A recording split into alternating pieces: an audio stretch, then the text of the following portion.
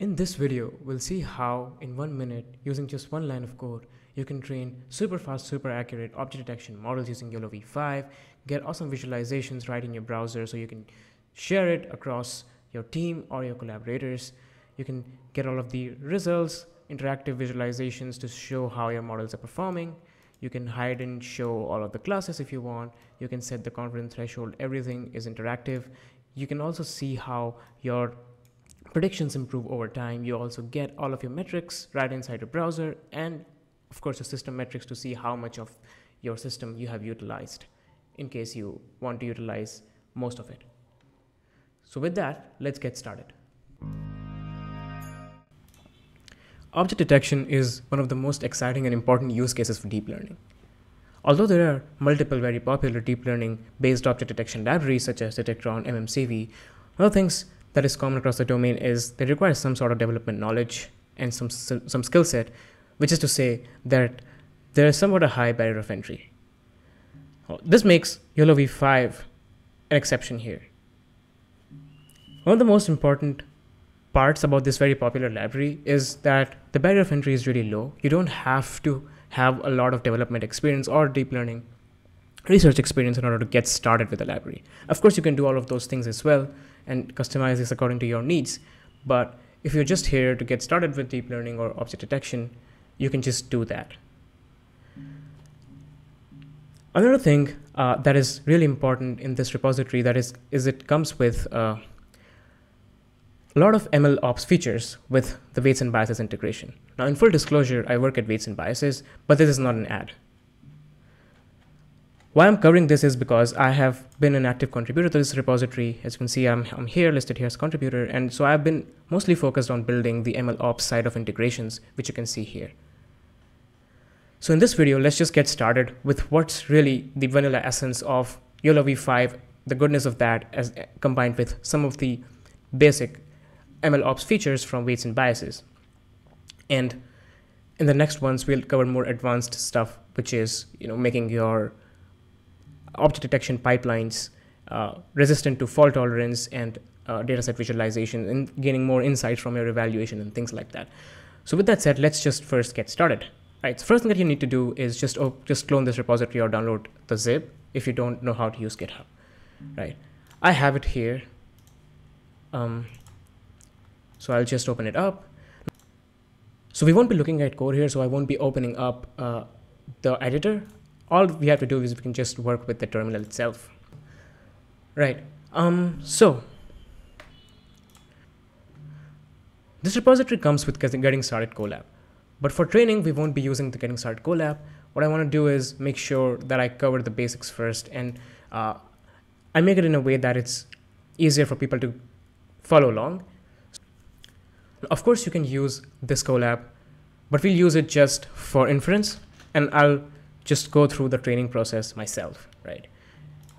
Let's come back to it once this is done. But by the time, let's just do some setup.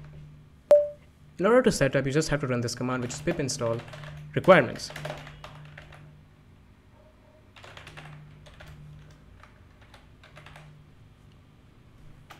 Now, I already have it installed, so I won't run this. So I'll just stop it, and then it is completely optional, but for the use case that I'm going to show, you should also install 1DB or WNB, which I think is also installed, so I should have just upgraded it.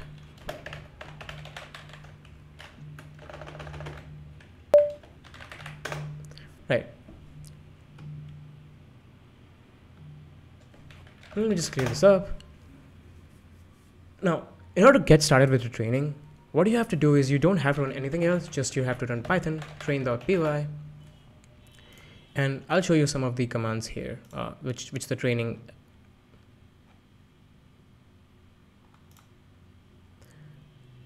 So I'll just show you some of the things that the training script takes, right? So first, you have to run this Python train.py. Now, by default, it will train on a very small data set, which is Coco 128 taken from the Coco data set, right? This is a list of 128 images, so it's a toy data set.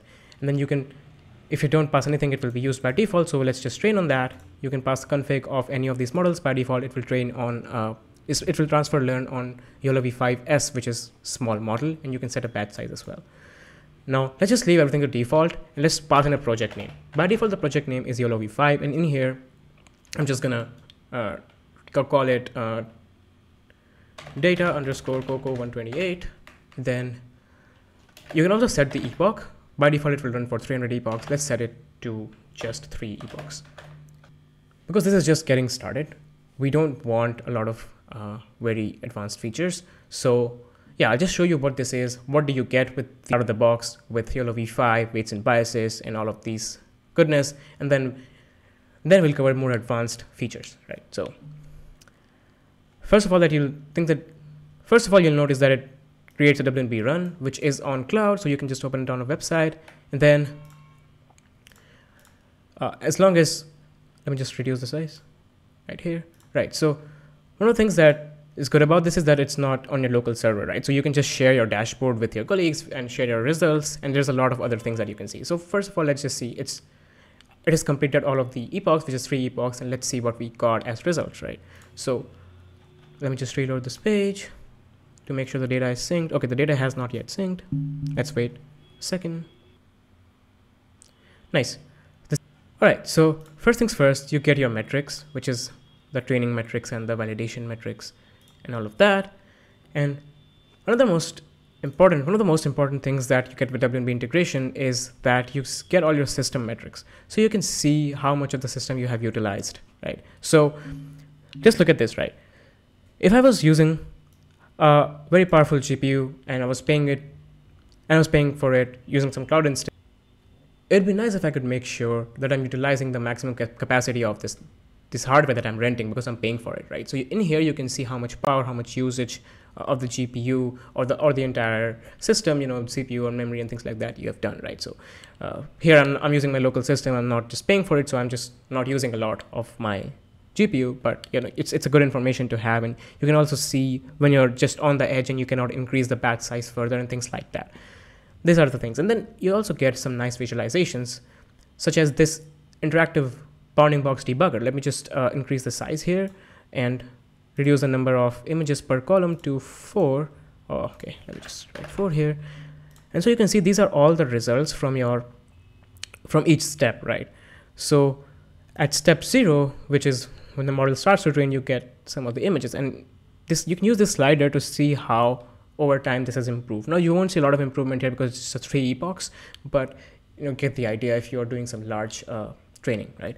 And then here you can just toggle this class code to set the threshold, which lets you know at what confidence threshold you can sort of deploy your model into production, right?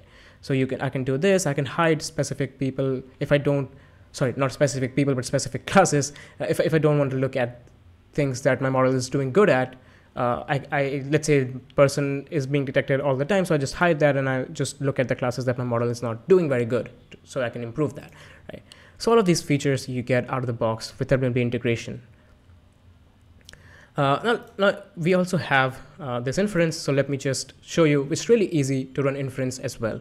So to do that, you just have to run python detect.py, and all of these things are sort of optional. So I don't want this confidence, but it's by default. I don't want to set the image size. I don't want to set the weights because again, it's by default set to YOLOv5s, which is small. Now let's just run this inference.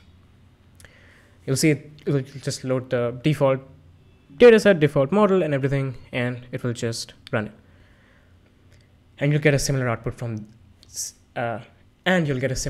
like the one that is being displayed. That's static. Let's just generate a new one. So let it do its work. As you can see, it's as simple as that. Now one more thing. We're not done here. Once your model finishes training, it'd be good to have your model so that you can share the trained model and use it in your other projects, or maybe just make it publicly available. So with the default integration with weights and biases, you also get artifacts, right?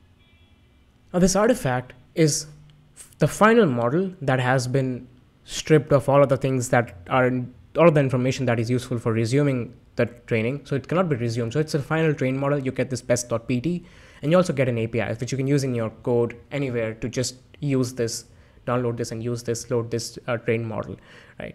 You also get a graph view, which is just a picture of your pipeline, which shows how the models are generated. Now, if you explode this, right now we just have one run, right? So there's just one training job, and then there's just one model artifact. But if you run this multiple times, as we will in the next videos, you'll see that this expands further, and you can make sense of where these artifacts come from. Awesome. So this is the very basics of YOLOv5 and some of the MLOps goodness included. And now the next step is to cover the more advanced features.